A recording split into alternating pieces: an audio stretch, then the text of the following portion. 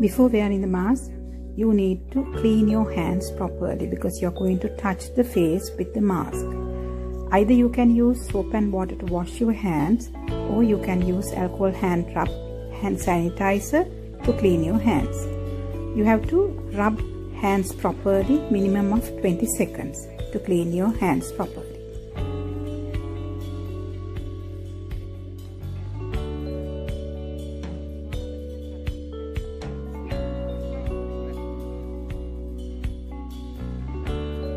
And then you take the mask with the straps and covering the mouth and the nose. You have to wear it properly, fixing at the nose, touching properly so that it fits on the nose.